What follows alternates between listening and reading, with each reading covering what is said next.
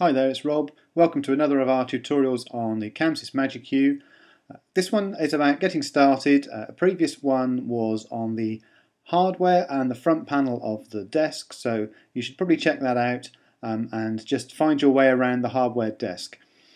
Just to remind you, the hardware desk looks like this. This is the one in the UT. In the last tutorial I went through some of the different areas and the different functions within those areas of the desk itself.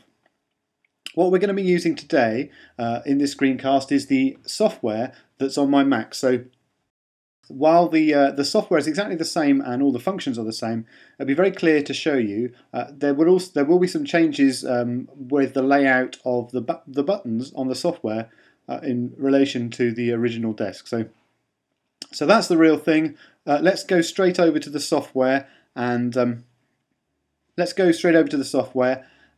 we'll have a look at it. I'm just going to boot it up on my Mac so you can see what it looks like. Running it on a Mac is slightly different. Now the first thing I get is an option that asks me if I want to continue last show. That's what I want to do, and that's the option you get when you boot the desk. Now I've got this bit of the software set up pretty similar to how the one in the UT set up, so it's kind of running the same show file and it looks similar. There's a number of different looks and different colours that you can set, but I've set the one same as the UT, so it's kind of recognisable to you. Now when you continue show, what it actually does is it loads up the last show that was in the memory.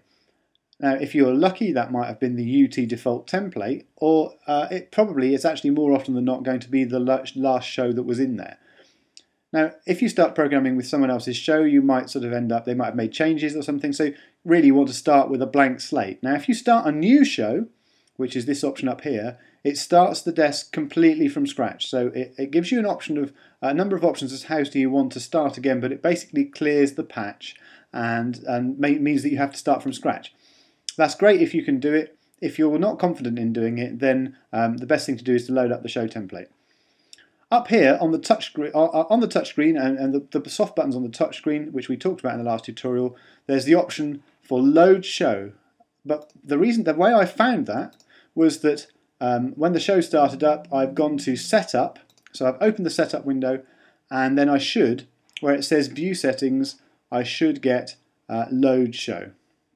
So I've hit load show. What it does is it says to me, will erase current show from memory. Now that means that it's going to dump the show file out of the current show memory. It doesn't mean it's going to wipe the show file. So it just means, you know, do you want to make a new show your default show? But it doesn't, as long as the show has been saved, and the MagicQ also automatically saves shows. It isn't actually going to delete the show. So it's a bit of a scary message, but you're going to go yes. Okay, so here on is the list of my show files, and these are the ones I just happen to have on my Mac. And the one I'm looking for here is AAUT template. It's got a slightly longer name, but the one you can see here, and it's you'll see the file extension here is .shw.show. So that's the main show file. The one next to it is actually the backup. So it's called UT template dims, and it's got a double A at the start of it, so that it hopefully appears at the top of the list. The list is generally sorted in alphabetical order. If it's hit sort by name, then it's in alphabetical order. So that's how you should be able to find it. So if I hit that show, that should have loaded up this the UT demo show for me. Now to show you what that actually means in practice is I'm going to show you the patch. So if I hit patch, the patch window, if you look down here, I'm just scrolling down here, you'll see there's a load of head numbers, which effectively are the dimmer numbers, you know, 1 to 120. There's also some markings. I've labelled them as to their position as well. So all the ones on LX1 are labelled as being LX1. So basically, all 120 dimmers are on there. If I scroll to the bottom of the 120 dimmers, the next thing we can see, so there's 120 dimmers which stop there.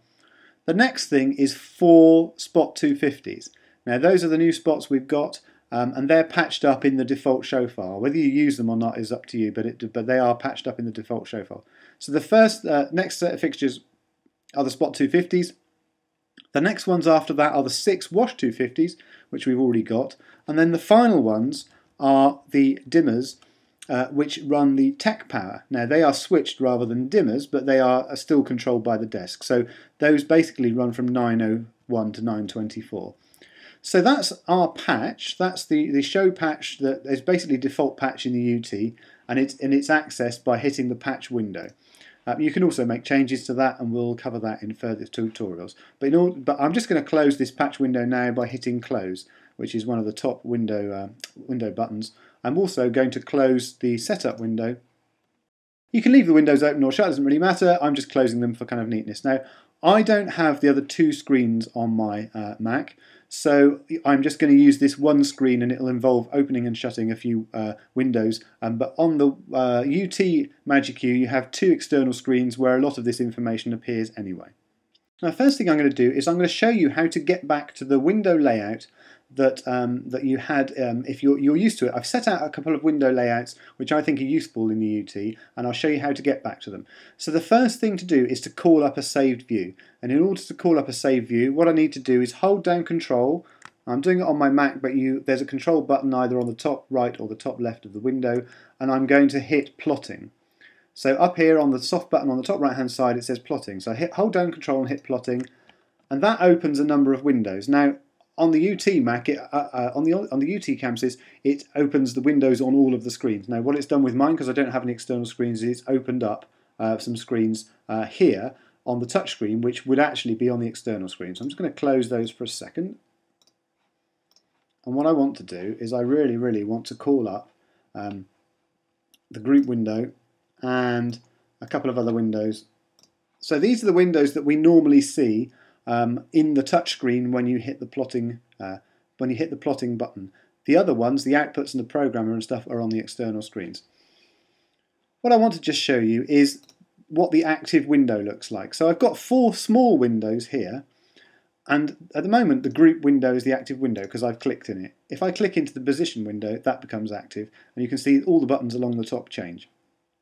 So I'm going to go back to the group window, and I'm going to try and record a group.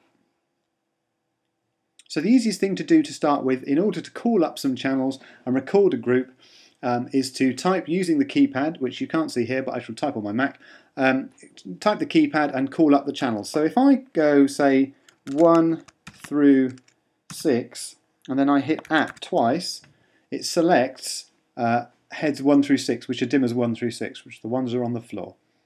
Now what you can't see there is the fact that they're selected because they will appear on one of the other windows. But basically I've selected those heads, and if I put at full, they'll be at 100%. Now I can prove that to you. If I open the programmer window, you can see dimmers 1 to 6 are at 100%. So that's appearing on another screen. Now in order to record those dimmers as a group, so 1 to 6 I want to call floor stage right, I'm going to basically record them as a group here. I'm going to record them as group 6, which is in that little slot there. So I hit record. I'm going to type the name, so I'll call it stage right floor.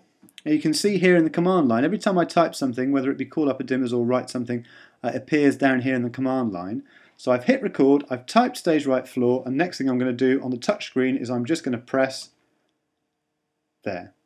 So that group now is saved, and if I clear that group, clear the output from that group, just show you again, program is now empty, I can recall that group, so I can go group, that group, and then I can do at 50. And that shows you that group 6 is at 50. Now you can either hit the group button and hit 6, or you can just use the button on the touchscreen. Now that's got a red square in it, which means that that group is in the programmer. In order to clear the group from that programmer, I'm just going to hit clear. And that means that basically if I recorded a state now, nothing would be recorded because the programmer is now empty. So that's how you record a group. Basically, when you're recording things, often on the MagicQ, you basically do the same thing. You hit record and then you hit where you want it to be, whether that be a playback or a position palette or whatever. These are the three windows are the palettes for attributes of the moving lights.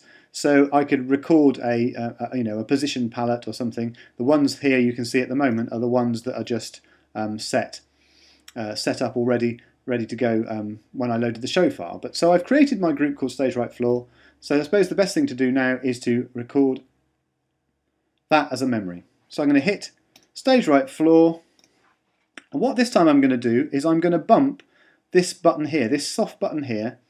The top of it on the right hand side of the desk bumps it to 50. So the first bump goes to 50, the second bump goes to 100.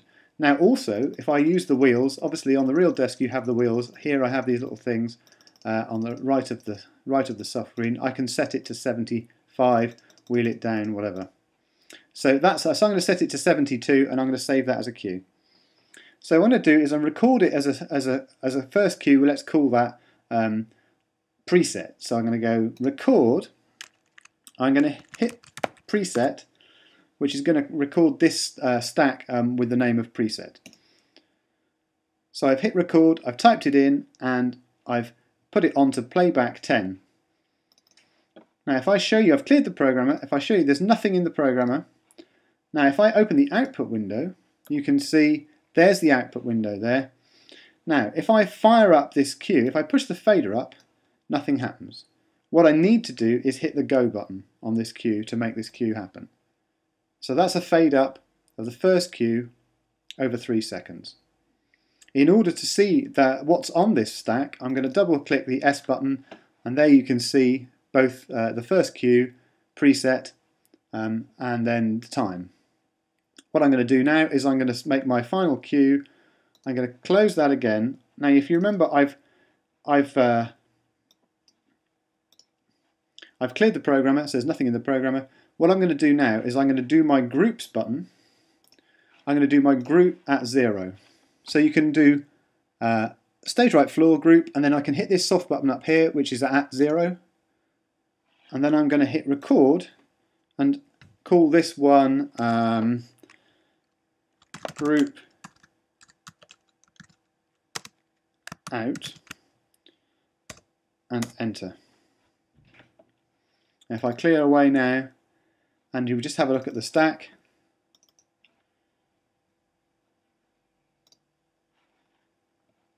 you can see the second cue is group out. Now that's over 3 seconds, but I want it to snap, so I'm going to highlight that field and I'm going to hit 0 and enter, and that gives me a snap. In order to start off from the same cue again, when I'm in this cue stack, I can select the cue, number 1, and I can hit go to cue. And what that does is it plays back the cue, the first cue for me. So we're now in cue 1. You can see that those are at 72%, and if I hit the go button again,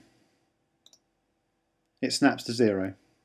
So that's the basics of how to record your first cue and your first set of cues, and also to change the times. See you again soon.